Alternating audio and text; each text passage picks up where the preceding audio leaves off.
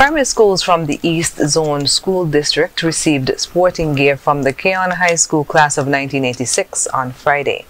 The members of CHS Stars of 86 have committed themselves to give back as they aim to bridge the gap between schools and community.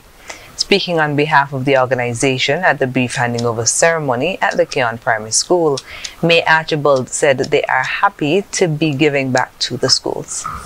Today, we the Cayon graduates of class 1986, Cayon High School. We are here today to donate some sporting gears.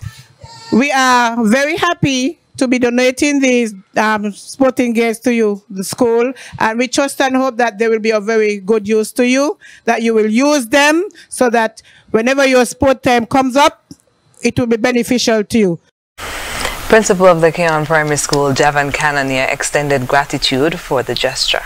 I want to thank the class of 1986 for this important contribution, yet timely, because we do believe that sports is a vital part or component of any aspect. It complements the academics as well, because we believe that education is not only about learning, but the integration of sporting activities as well, to promote or amplify that. So we are grateful on behalf of the Cayon Primary School, the staff and students and management, to the class of 1986 of the Cayon High School.